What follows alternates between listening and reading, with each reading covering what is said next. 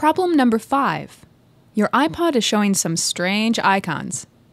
If you see an icon of a circle with a diagonal line across it, you should also see the words, "Do not disconnect."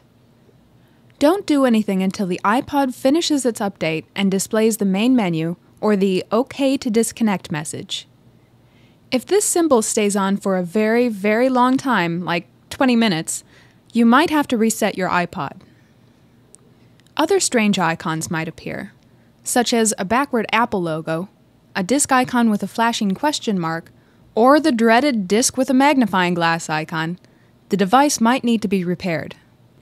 If you get the sad iPod icon with a frown and asterisks for eyes, or the folder icon with an exclamation point, you can try the following basic troubleshooting techniques. Check the hold switch position on the top of the iPod.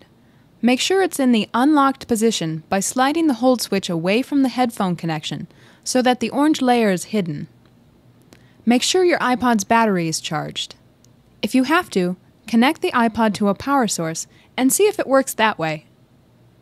If your computer still doesn't recognize your iPod, try resetting it. For instructions on resetting your iPod, check out the video segment in Part 1 titled Resetting and Restoring Your iPod. If the reset doesn't do the trick, try draining the battery and then recharging it. Finally, try putting your iPod into disk mode. For instructions on putting your iPod into disk mode, check out the video segment in Part 1 titled Resetting and Restoring Your iPod. If nothing seems to work, the iPod probably needs to be repaired. You can arrange for repair by visiting the Apple support site for the iPod at www.apple.com/support/iPod.